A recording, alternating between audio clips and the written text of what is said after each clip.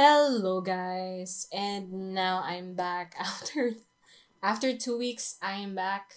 I would like to explain why my back has been very painful the past few days and years. Was it the past few days and years?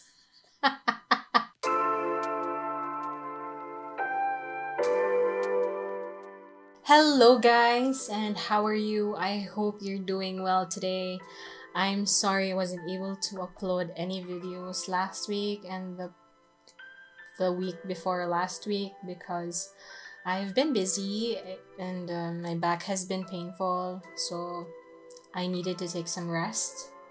Since we're at it, why not talk about back pain? I've been trying to film this for quite some time now, but there have been lots of mishaps along the way. Video problems, audio problems, script problems. So today, I think this is gonna be great. My husband has been very, very, very helpful. Say hi. Hi, Dad. Hi. So he's helped me with the recording now.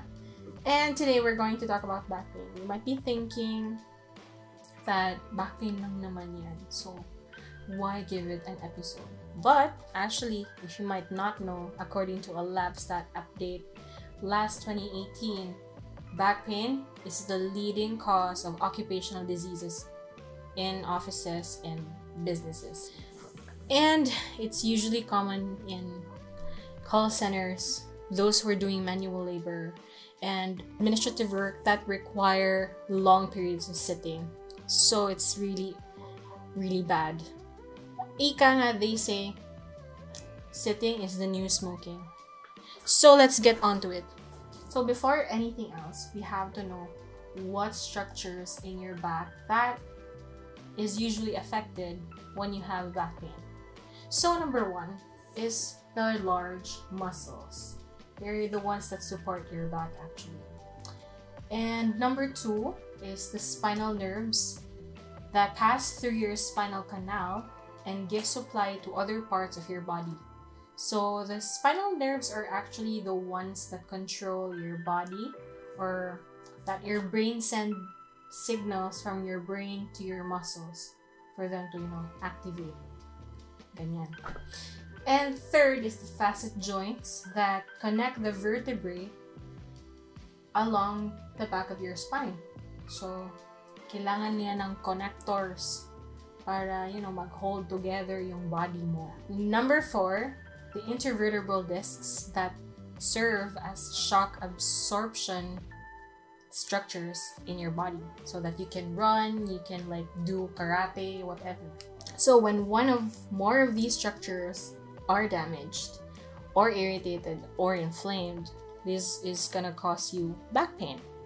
So whether that's normal back pain, that's herniated back pain, muscle fatigue, disc herniations, or bulges, back pain pa rin yan. The question is, how severe are they? So we're going to talk about the kind of pain. There are actually 3 kinds of back pain according to Spine Health. First is the actual pain. Second is the referred pain, and third is the radicular pain. Now let's get on to what these types of pain are so that you'll be acquainted with it. One is the actual pain or the mechanical pain. This pain is usually localized, or let's say it stays in one area or one region in your body. For example, shoulder pain. That type of pain, if you have an actual pain, it stays in your shoulder. On your shoulder? Choose the best answer. This type of pain can be described through its intensity, like it's dull or sharp, or frequency, if it comes and goes, constant or throbbing. This is common in muscle pains or tears in your muscles. 2, referred pain. So referred pain is usually dull and achy, so it's there, but it's negligible, kumbaga. So it tends to move around, and sometimes it differs in intensity. So you feel referred pain when a part of your body is affecting it. For example, in my case, I'm using my case because I can't think of any. I feel referred pain in my legs or in my thighs because of my herniated disc. So something is actually affecting that part to be painful. I hope I'm making sense. So that's referred pain, guys. Third is the radicular pain, or it's also called as the electric-like pain, or pain that's like an electric shock. Searing pain or radiculopathy. This kind of pain is often traceable. You can trace it with your marker. You can't describe the pain, but it's somewhat, you can feel it's hot, but it runs through a line. This kind of pain is actually, it runs along the path of the nerve. That's why you can trace it. You can say that when you have this kind of pain, something is being impinged, usually a nerve, or something is inflamed and you should have it checked. Fourth is numbness or tingling sensation. Have you experienced sitting down, doing an Indian squat for like an hour, not doing anything? Within that period, like you're just doing the Indian squat. When you start standing up, you can feel that pain, and that's the numbing sensation or the tingling sensation. That's what you feel, or that's what people with herniated disc feel most of the time. When you have this, run straight to the ER or have yourself checked by a doctor. So, I would need to see a doctor. What should I expect and what should I do? First, I would really suggest that I would see or research a good doctor in your area. Maybe around 3 doctors, so that you already have doctors lined up in case you need a second opinion, or when you feel like the first doctor you didn't like the way he handled you, you have at least 3 doctors. It will save you time and money. When you actually see the doctor, he or she may give you an order to get an X-ray done or an MRI done. An X-ray done in the Philippines, especially here in Cebu, usually costs around 1,000 to 5,000 depending on the procedure done for you.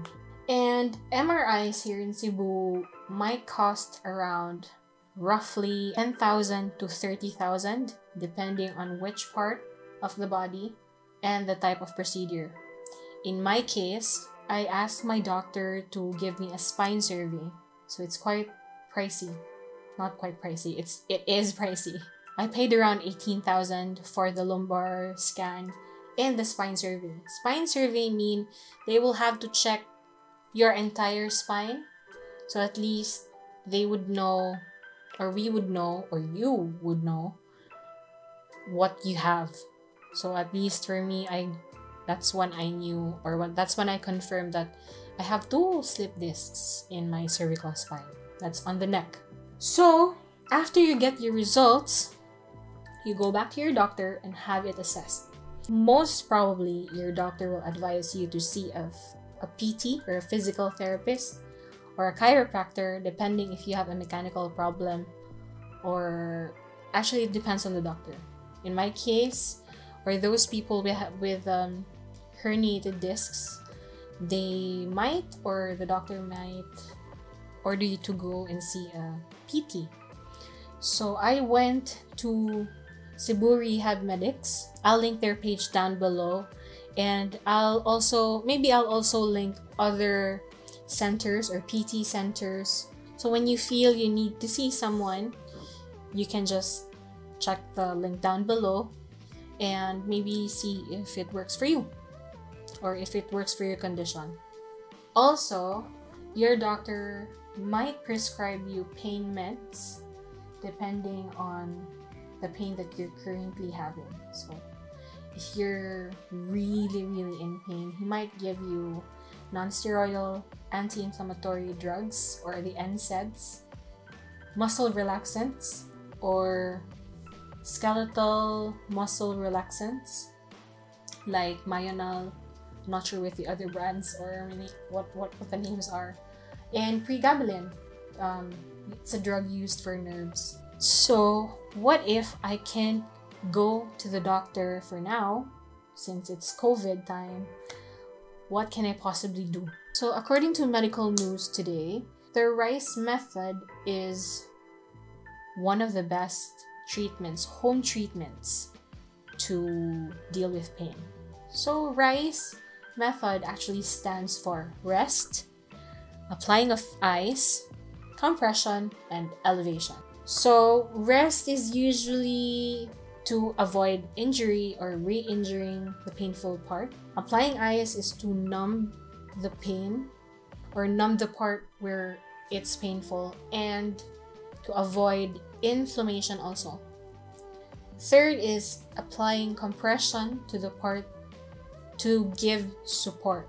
So in the cases for those people with back pain, so that you will not re-injure that part also, you will have to apply compression to that part, so to give support. And the last is elevation. Elevation is to reduce swelling. So those are the 4 methods that you have to do.